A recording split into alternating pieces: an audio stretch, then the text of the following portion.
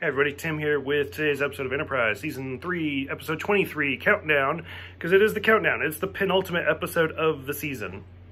So, Hoshi gets kidnapped because they need 3 launch codes to launch the weapon.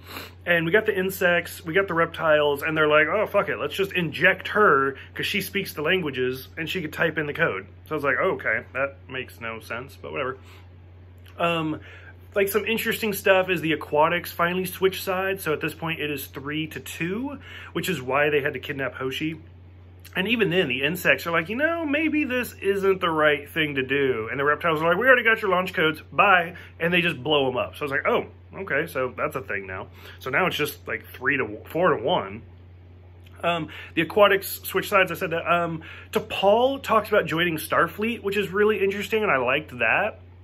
I mean, you got to remember, the Federation is not here yet, so to just join Starfleet is like, oh, okay, I kind of get you. I don't know if they ever said if Spock was the first member in Starfleet or not. I can't remember. I don't think he was. In fact, I'm almost 100% sure he's not. So anyway, so that's kind of an interesting, like, little nod to the future. And like I said, this whole season to me was a waste, because it's just Archer lost in this nebula looking for the Xindi. Like, I would have been much more interested in learning more about Starfleet or the foundation of the Federation, stuff like that. This whole season, like, I don't know, even the first 2 seasons, like, as much trouble as I had with them, we did get to see, like, the grappler, and we got the photonic torpedoes, and we saw the first holodeck, and the transporter, and stuff like that, and I was like, this is okay, I get this. Like, this is just him, like, doing willy-nilly shit.